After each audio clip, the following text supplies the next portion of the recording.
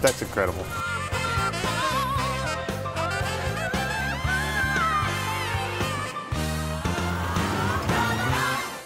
Hi, I'm Dennis Gage, and welcome to My Classic Car. Well, this week we're in Napa, California for their Main Street reunion. This is a really nice show in a really nice setting. Napa is absolutely beautiful, and they basically close down the streets, take over the town, and pack in about 400 gorgeous dream machines. But rather than just talk about it, let's get around and do some California dreaming.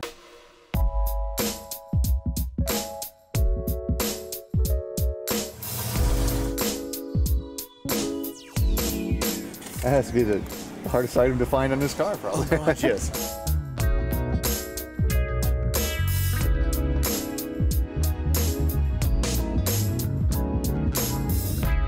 Gene, how you doing, man? Great, Dennis. How you doing? What a beautiful day here in Napa, California. Yes, it is. I mean, and this is a beautiful town to begin with. And then when you close down Main Street, you took over Napa and pack it full of cars. Yep. That's pack it full of nice cars. Very nice cars. Lots of people, a lot of people that are great to be around. You know, I mean, car people are great to be around anyway, right? Oh, absolutely. That's my favorite kind of people. And to have it here in the wine country, I mean, Napa's such a destination anyway. Yep. And then to throw a car show in downtown this beautiful, beautiful city, it's just, it's like magic here, man. How long have you been doing it? We did it for 3 or 4 years, probably 10 years ago, and then we stopped for a while, and then we started in again, and we've been, I think this is our 3rd or 4th year again in a row that we've been doing it again, and it's just getting a little bigger and better every year. Well, how many cars do you think you'll have here, pack in here today? Actually, we had to cut it off. We got about 400. Yeah, and then we probably have, I think we have 6 or 8 motorcycles. Yeah, we try to get a few more motorcycles every year. Well, like I say, I mean, it's mostly Main and First, but there's side streets and there's parking lots and they're just stashed everywhere. We can wedge them in. And then you got these little engines, these miniature engines. The miniature engines are great. They build these things from scratch. They cast the blocks, they machine them. They use weed eater carburetors and spark plugs for them, and you know they look like they have 2 4-barrels on them. Well, you'll hear them in a little while. There's even 3 of them with working superchargers on them. I haven't made it there yet, but before this place gets too slammed with folks, I want to see those things. And you want to hear them. They're little screamers. Let's go check those babies out, man. We can do it.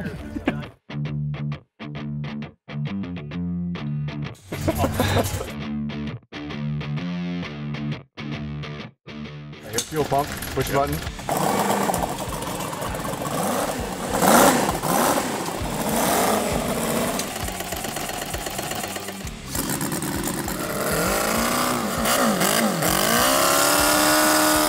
You guys have too much time on your hands. That's all I can figure. Wow. Well, George, this is a behemoth. This is a 1960 Lincoln Continental Mark V. That's correct, sir. You know, it's got such an interesting, almost Mark II-esque grill. I mean, you see some of the Mark II in there, and then with the Dolly Parton bumperettes there. Of course. But that, the headlight treatment is something that customizers then went on to use a lot. You know, this canted stack. Well, and this thing is largely original, isn't it? It's 95% original. It's the leather it was born with. And the Gage setup is so nice. And with the hoods and everything, it's a little bit 60 Impala. Not as accentuated, but I had never noticed that before. Yeah. You see styling cues from a lot of other manufacturers and all. They all kind of stole from each other. But plenty of room in front. Plenty of room in back, and holy cow, is this sucker long. Yeah, it even has dual air conditioning in a convertible. Well, it's a Lincoln, for goodness sake. It's all Lincoln. But yeah, and the way this dishes, and again, even the detailing back here, a lot like the grill. How long is this? It's just short of 20 feet. Without a Continental cab. Without a Continental cab. And wide. Since post-World War II, it's documented as the largest unibody car, period, and very likely with one of the largest, if not the largest car overall, if you take length and width together. So this is sporting the 430 engine? Let's go look at that baby. That's a job in itself. The big safety hood. Yep, the big old 430 stuffed in there. Power brakes, but a single master. Single master cylinder, drum brakes, and it doesn't stop real good. No, and when you lose that single master cylinder, you're done. You're done. It's over. You better have a parking brake that still functions, or you're just going to coast to a stop. I've been in that situation. It do work good. Nope. Well, I tell you, man, it's the only one here. It's usually probably the only one anywhere when you're at a show. Yeah. But she's absolutely gorgeous. Love everything about it, man. 60 Mark V. 60 Mark V. Lincoln Continental. That's the car.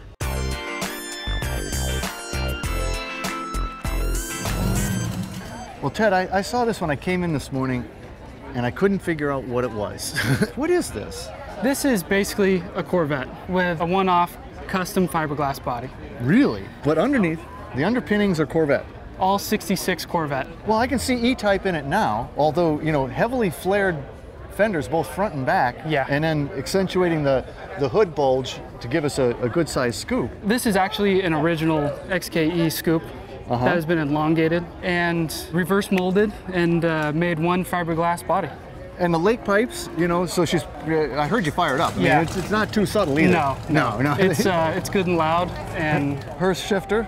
yeah. Linda Vaughn Yeah. would be proud. Yeah, got the nice white ball and Yeah. odometer gauges. That's and, nice. And then you just went with that's like a plate aluminum or something? Yep, just a sheet of aluminum and cut it to fit. Now the tunes you added, or had that in '75? Did they make provisions for tunes? No, we added the tunes. They didn't make provisions for those tunes. Oh, no. Not in '75. And the rear end, and again, I can now see E-Type in it. Rear end, But you know, it got kind of custom back here. It got completely custom back here. It did. 59 Caddy lights. Yeah, 59 Cadillac tail lights. The gas tank and, you know, the filler was obviously moved here. But the gas tank is all 66 Corvette. That is just, I mean, it's just amazing. So powering it, it's a Vet from '66. It's got a 350, 327. 327. I love 327. Can we open it up? Yeah. Two-man job though, right? Yes, it is. I Okay. need you on that side. All right. Oh, she's light, isn't it? Yeah, it is. Well, I mean, that's your basic 327 Corvette. And I tell you, the other thing is, you know, the quality of the fiberglass is amazing. It's thick too. Yes, it is very thick, and you know, the fiberglass work is very, very good. And then, but it's just GM, so it's easy to work on. Got all the parts for it, and it's right here too. You can stand in there. Actually, It's simple. And the 327 is such a great engine. You know, it's an old motor, but it runs good. And it looks good too. It looks good. Again, I mean, Just the like that. fit, yeah, the fit, the finish. This is amazing because I mean, a lot of fiberglass jobs are kind of hack jobs. This is gorgeous. It's a very good fiberglass. And it's the only one out there. That is it. Wow, you are a lucky man. 66 Corvette Jaguar Custom.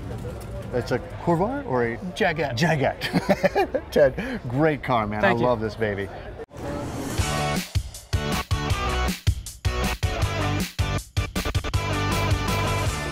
Well, John, great to see you again, man. And you know, you and your Stude, you know I'm a Stude guy. Yep. And this and I like green vehicles. So man, you got two things going for you right away. There you go. A green Stude. What more can you ask for? Yep. 49 pickup. Yep. I just think Studebaker made the best looking truck ever. I do too. Nothing quite looked like them. They always look happy. Mm-hmm. You know, it's hard to make these look terribly aggressive, but they look happy. Now the split windshield, was this the last year for it? They did that? No, they did these up until '53, I believe. Oh, really? Yeah, Wow, I didn't Studebaker realize did that, on yeah. the trucks, yeah. A great hood ornament too. I mean, that's so Studebaker. Yep, that's my $11 eBay find. You got that baby for? Did you have to rechrome it? Nope. It was in that condition just like for $11 that. It's beautiful, oh, isn't man. it? Yeah, sometimes you get lucky on Yeah, eBay. you definitely got lucky on that. Yeah. And you know they're so rounded. The cab is almost bulbous. Yeah. You've tricked up the interior. What interesting seats. What these things come out of? They came out of a '96 Taurus. I wanted to have the cup holder, so I've got the console in the middle. It gives me the cup holders. You got to have a cup holder. Oh, yeah, nowadays. Yes. Now you put in AC. That's Vintage Air came out with that brand new unit just as I was great, getting man. ready to buy an air conditioning unit. It was specifically designed for the C-Cab truck. So I got one of the first ones. Now you've got an automatic in it, but you've still got all your pedals. Yes, I do. I wanted it to look stock. The only thing that gives it away are my little indicator lights on the dash. And what's the clutch do? The clutch starts the truck. That is great, man. Well, you've done a nice job back here. Now these tie downs with that, they aren't stock, are No, they? they're not stock. They're on there because I use it. It's a truck and I use it as a truck. Man. Now this would have had the flathead 6 in it originally. Flathead 6, yeah. Champion 6. And I gotta believe you've changed that. Yeah, I got tired of trying to keep up with people. The 85 horsepower wasn't cutting it for me. Let's go see what you did. Okay. Oh yeah. There we go. That's not a Stude flathead 6. No. What are we looking at? We're looking at a GM 5.3. Came out of a 2002 Chevy truck. Had about 60,000 miles on it. Just broke in. So I mean, it's thoroughly modern. Thoroughly modern. It's Under the skin. Under the skin. John, it's just a beautiful truck. Thank you. And like I say, yeah, I'm a sucker for Studes.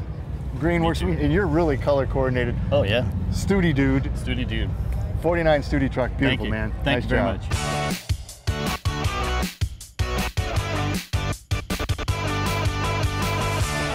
Well, Rick, this is a beautiful car. I wasn't even sure what it was when I saw it, and I believe it's the only one here. This is a 29 Stearns-Knight, right? Yes, right.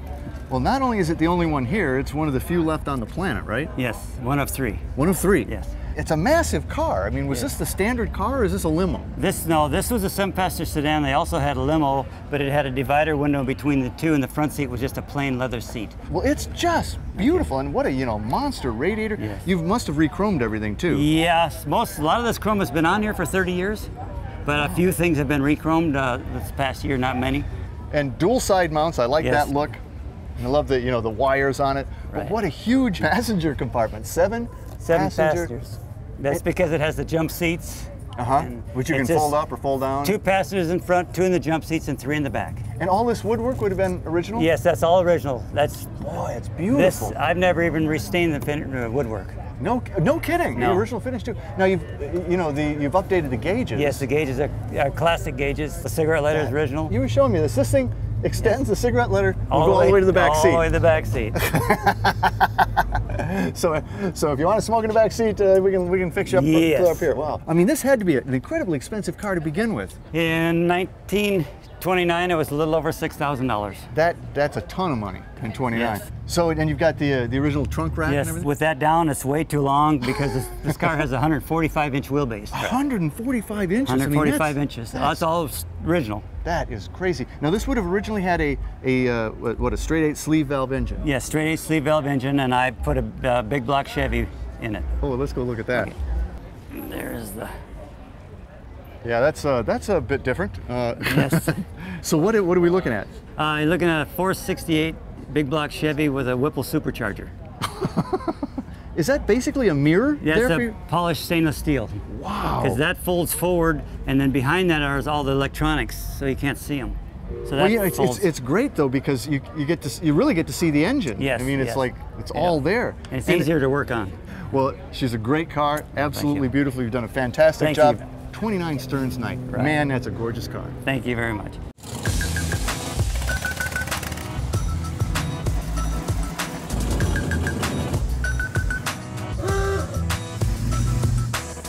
Well, Randy, this is another really rare car. 53 Chrysler New Yorker. Yes, sir. But not only is it rare, but it's been in your family like from new? From new. My dad bought it, and then I bought it from my dad when I was 16 years old. Well, it's, Chryslers, the early Chryslers especially, they were really elegant, and they had a lot of, I think, like almost art detail. I mean, this hood ornament is gorgeous, like the swooping eagle, and even the V8 with the, the tiny little dimples in there. There's so much detail in this car. So you've obviously redone this because it is showroom. Yes, sir. The paint's been redone about 8 years ago. I love the visor. I mean, that's such a nice touch to these cars. Did that come with it, or was? No, that was an option that my dad had put on after it left the dealership. What an interior, man. I love the art of the dash in a Chrysler. And this is just beautiful. What I like about the instrument cluster is, it was like 60, 61, they had what they called the Astrodome, where that thing came out. I always thought it looked like a gumball machine or something. Right. That's really the Astrodome dash, but collapsed down. Yep. You've also got the steering wheel clock. That's a really rare option. Very rare option. I believe it's Swiss made. It's self-winding, aren't they? Self-winding from the steering wheel. Man, I love the car though. Back here, these elegant tail lights, and here again, the detail in even the V, which, I guess stood for V8. And I noticed your license plate, 331 Hemi. Yes, sir. This got a Hemi in it? Yes, sir, it does. Let's go look at that baby. Let's go take a look at it. Oh man, the Firepower Hemi. That's a beautiful engine. 331 cubic inch. This was their first Hemi, wasn't it? Yes, it was called the Baby Hemi. This was their original first Baby Hemi. But boy, I mean, you've done this up like showroom also. That's what was the intent. I told my dad that I would make it as close to the original as I could possibly get it by looking at pictures and trying to find out all the information. Absolutely beautiful car in the family since 1953. Wow. And I mean, like I say, a handful of them left on the planet. Not that many. Not that many. 53 Chrysler New Yorker, Newport, 331 Hemi. You're Yes, my sir. hero. Thanks, Randy. You're my hero. Thank you so much for interviewing Beautiful. me. Oh man, the Main Street Reunion here in Napa is an excellent show. Beautiful cars, and what a place for an event. You ought to check this one out. Personally, I feel a wine tasting coming on.